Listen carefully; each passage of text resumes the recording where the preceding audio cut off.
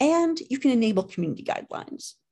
Now, those are currently off because everyone at this convention, we're assuming, is a professional who knows how to interact online. However, if you want to make sure that students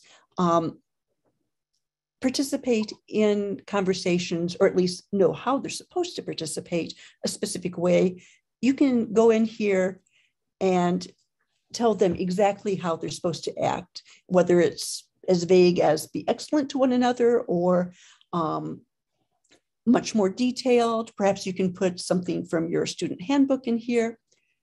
Whatever information you want them to have coming in regarding how their interactions are going to go, then whenever a student comes to conversations in your course site for the first time, they will have to click a button saying they agree to abide by those guidelines before they can participate further.